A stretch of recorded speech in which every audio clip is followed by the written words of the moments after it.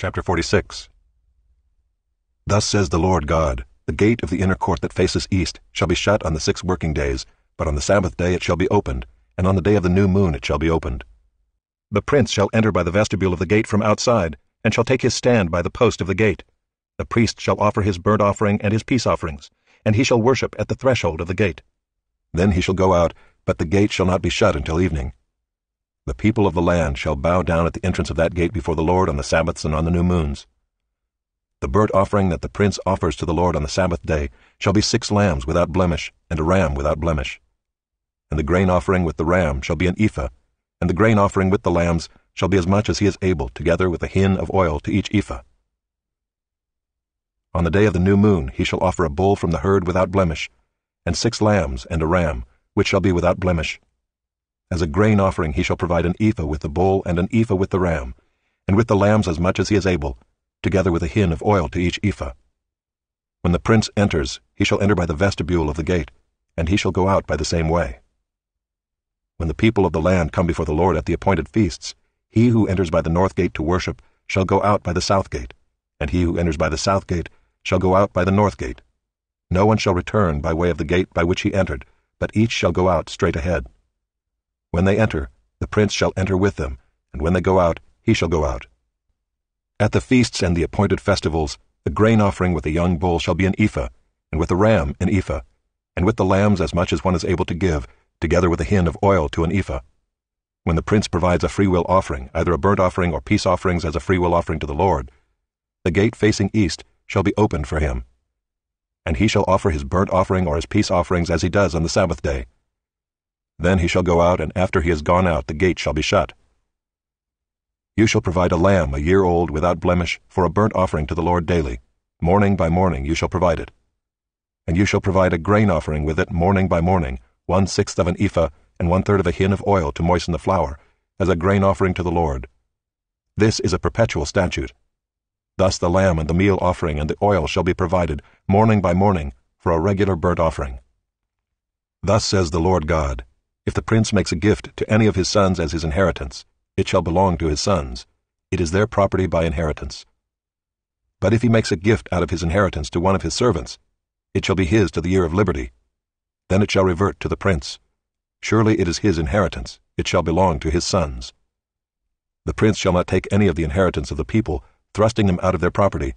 He shall give his sons their inheritance out of his own property, so that none of my people shall be scattered from his property. Then he brought me through the entrance which was at the side of the gate, to the north row of the holy chambers for the priests, and behold, a place was there at the extreme western end of them. And he said to me, This is the place where the priests shall boil the guilt offering and the sin offering, and where they shall bake the grain offering, in order not to bring them out into the outer court, and so transmit holiness to the people. Then he brought me out to the outer court, and led me around to the 4 corners of the court. And behold, in each corner of the court there was another court. In the 4 corners of the court were small courts, 40 cubits long and 30 broad. The 4 were of the same size. On the inside around each of the 4 courts was a row of masonry, with hearths made at the bottom of the rows all around. Then he said to me, These are the kitchens where those who minister at the temple shall boil the sacrifices of the people. Chapter 5. Everyone who believes that Jesus is the Christ has been born of God, and everyone who loves the Father loves whoever has been born of him. By this we know that we love the children of God, when we love God and obey his commandments. For this is the love of God, that we keep his commandments. And his commandments are not burdensome. For everyone who has been born of God overcomes the world, and this is the victory that has overcome the world, our faith. Who is it that overcomes the world except the one who believes that Jesus is the Son of God? This is he who came by water and blood, Jesus Christ, not by the water only, but by the water and the blood. And the Spirit is the one who testifies, because the Spirit is the truth. For there are 3 that testify, the Spirit and the water and the blood, and these 3 agree.